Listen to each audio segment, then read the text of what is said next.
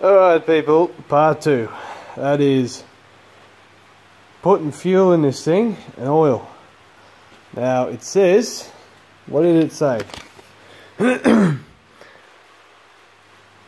500 mils, well okay, 500 mil fuel tank. And 60 mils of 10W30. Which is not that. This. Just stuff I already bought. This bottle, I didn't pay that 45 bucks. I didn't pay that because when I bought that, came with it.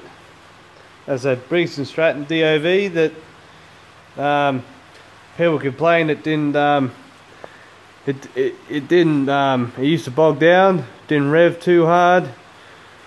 Look at my other videos. One of my videos, I do cover that. Once you run that in, it you make one little adjustment and the engine revs up fine, good power. Now, back to back to this thing. It says 60 mils, right? I put 70 in. Didn't mean to do that, but she's sitting on a nice flat bench. Now if you look, well I suppose you are looking, aren't you? You're looking at the screen right now. You got the high mark is virtually, yeah, just in there. It's the mark on this is pretty much just at the base of this hole. So if you take this out and oil is at the base of this hole, she's right. That's virtually it. Just roughly on the base of that hole, which well, let's do it now. Let's put the oil in.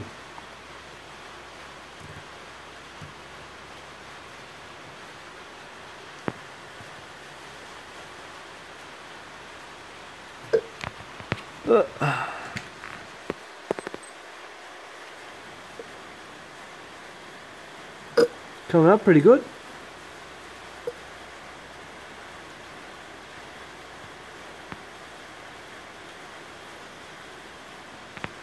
You can see that in there. Well, I can see it in there.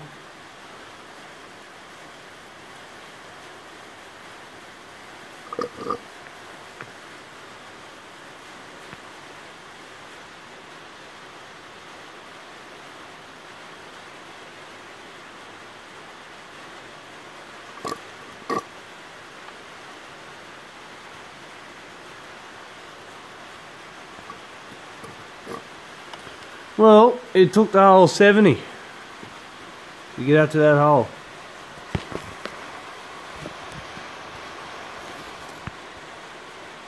So maybe 60 mils must be the minimum that's allowed to be in there. Oh no, well look. I think you can have that.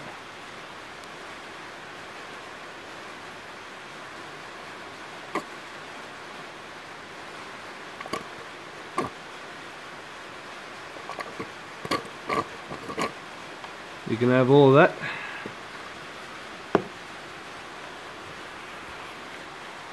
We can see what's in there, but just for you people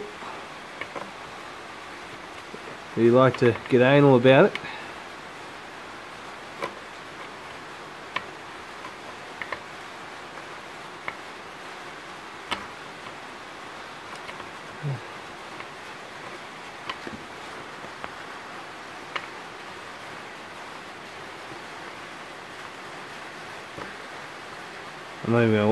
Unless something catastrophic happens here, I won't even worry about warranty. All work will be done myself.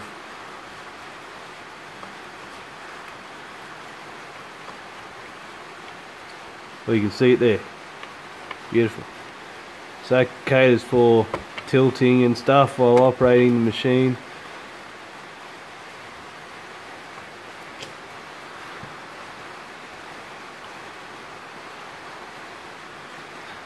Well, I'm going to put that in and get some fuel and put it in there, and then we're going to start this thing up.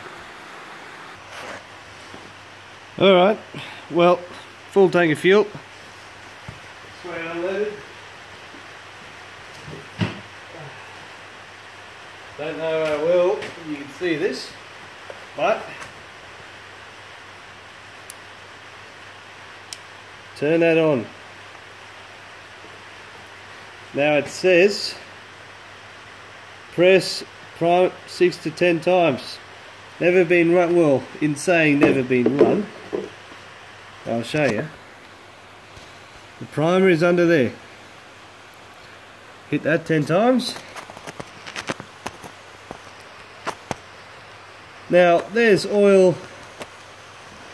Hang on. That's a choke. Up closes the choke. Once she's kicking and running, down. So I'm going to do that, just that, and you can see it. Windows are open, doors open. This place is ventilated. 1, 2, 3, 4, 5, 6, 7, 8, 9, 10. Throttle works. I've already spun the motor a few times with just get the oil splashed around. It was wet inside, so they've given it a kick, made sure it was right to go before they sent it out, because there was oil in the sump where they've had it in there, started it, and then drained it out for shipment. Okay.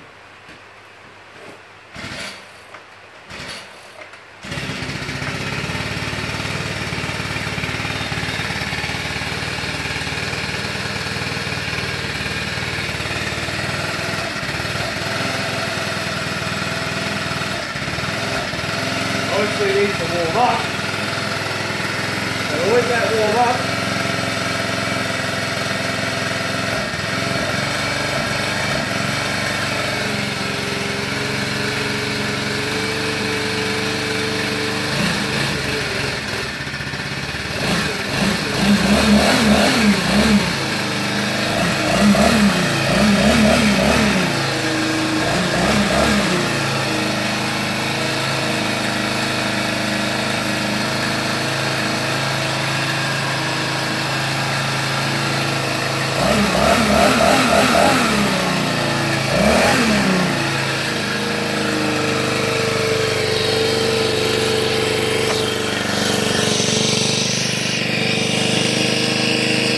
that's just idling. I'm not even revving it.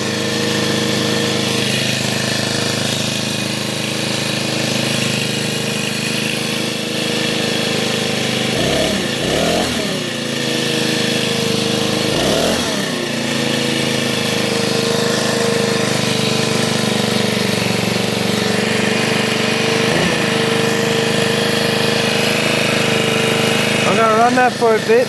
And what I'm going to do, because I expect that we're going to be able to clean this, I'm going to show you something that I've just worked out. So I'm going to pause this after running it, and well, after running it for a bit, I'll take the front cover off so we can look at the motor and look at how to get inside and clean it. So give me a sec. Alright, this is what I wanted to show you. Got this Phillips head. I reckon undo that one. Oh, where is it? One here. Nothing else here. 2, 3, 4. Crack them, have a look, because I reckon you've got to be able to get inside there and clean these things. And I had all the weird and wonderful smells coming from the motor as I was running it, so that was interesting, which is expected. I'll get those 4 off and we'll look inside. But oh, hang on.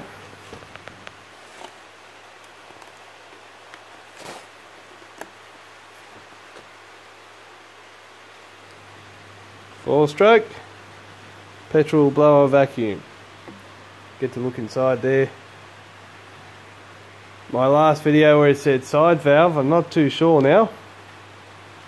But I'm not too sure, because look at this. There is something there. There's Allen keys in the box too, so I'm going to get those 4 bolts, or 4 screws, look inside and look at the features of the engine. In the last video I was wrong, it is an overhead valve. Because the block is a single casting, yeah, like the Hondas. The combustion chamber is around, well, let's look at the motor. The valves come up, there are your ports in there, you can see them. The combustion chamber is in this area and the piston just moves up and down here, and the rest of that is all head. Now, this is a separate piece to the other stuff. It goes on here. Let's look inside at the features. That's the air filter, and that's not oiled. Well, let's oil the air filter. Bit of oil left inside that little reservoir, so in it went. Now, my brush cutter was the same. I do this with all of them. You'll be surprised at what will catch in here once you oil it. So yeah, in dusty conditions you want that to catch the fine dust, which it will now do. So yeah, this was pretty straightforward. Yeah, it was those bolts, like I said. Just go and line yourself up. Goes in there, in there. This just clicks up there. Protects the fuel tank. And the other part, which is next to here, just locate. Oh, recognize what shape it is. Okay, the choke lever goes in that crevice, and you can adjust the fuel mixture too. Well, that's always handy to be able to adjust the fuel mixture. Just work it out. You've just got to, it's hard to show you people this, you've just got to work it out. That's a bolt there, hole there.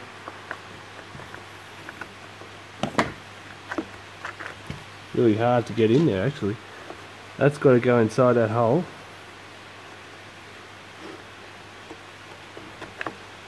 And then, aha, pushes inside that hole. That hole lines up with there. You gotta wriggle it around to get it right. But that comes forward and that comes out. If you're looking at buying one of these and you finally do, yeah, that's, figure it out for yourself, but it's very easy to get in there. Spark plug is there. They've actually used the rocker cover for the valves as like the gasket as the heat shield, which goes up and over and in there. And I can tell you now that this engine got rather hot. You got this gasket they've used for the exhaust. They've just continued it out here. They've really gone cheap. But this got hot. Like, it was noticeably hot around the plastics and stuff. So I'm just making sure that their silly gasket thing isn't restricting airflow to the engine. It keeps it cool. So let's have a look. It's pretty alright. I dare say the airflow comes in from the fan and comes up through here. So that should be pretty right. I dare say it's fine. It would be. But yeah, got all the funny smells and stuff. It's got to be run in yet. But yeah, it starts up pretty good. As a 4-stroke would. Just boom, starts. No dramas. And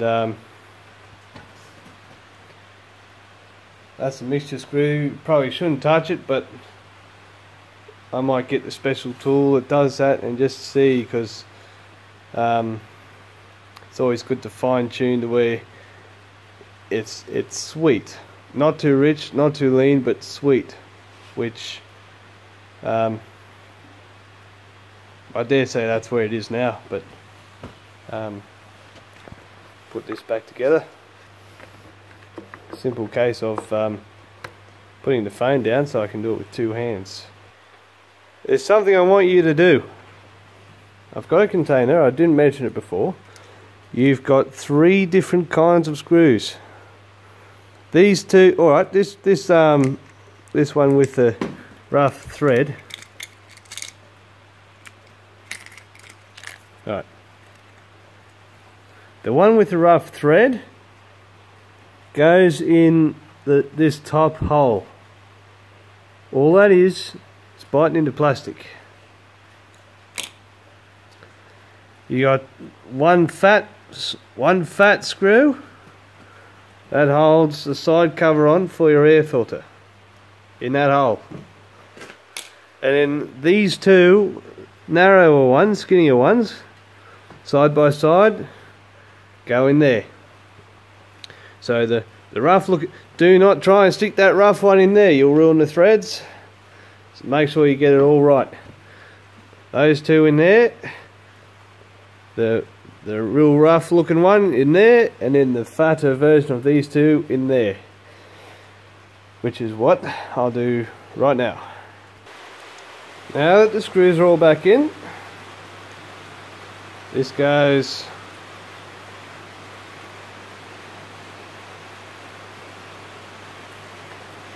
in here, goes back up in there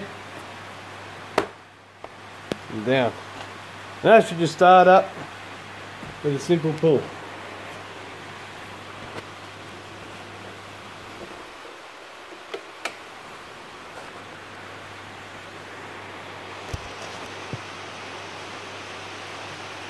It's been running. I'm not going to prime it, and I'm not going to hit the choke, I'm just going to pull the string.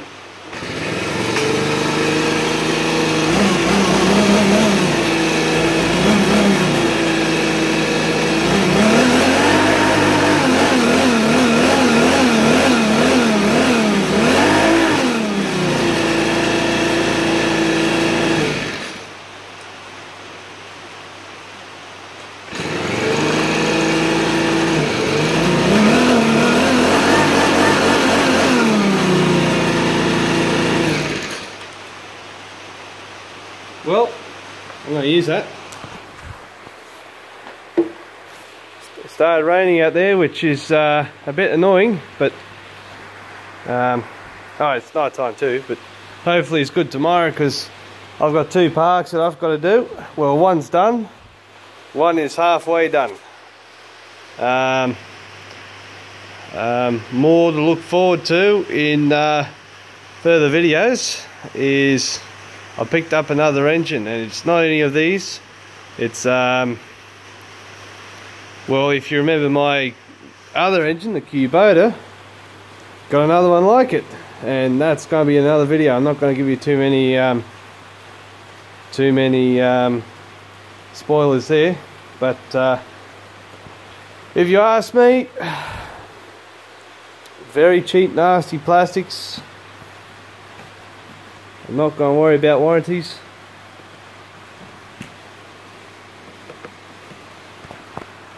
Just push that back in.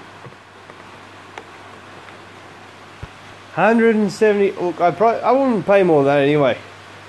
When they were asking 200, I was a bit, there you going, but $179. Yeah, okay, that's a bit better. So take a punt. Sounds good. Heck, if it lasts me a year, great. It's paid for itself. Let's put it that way. I just change the oil regular and, you know, give it more than what you're supposed to when it comes to services and cleaning and stuff. Just really look after it. And keep on top of everything. So, there you go. I have not seen another ALDI blower video on there, so that's why I did this. I tried to cover everything I possibly could. If you have any questions, leave a comment, whatever. I've got this thing, so obviously I can help you out the best that I can. First of all, yeah, you can get inside. All Phillips head screws. If you get something stuck in there, yeah, you can get it off pretty easy. Yeah, so comment, whatever. If you have any questions, don't hesitate. I'll do what I can to help you out, because yeah, if I look into certain things that you might ask, hey, I might learn something too by just looking in there and having a sticky beak. So we both get something out of it. Until next time, yeah, thanks for watching, and see you on the next video.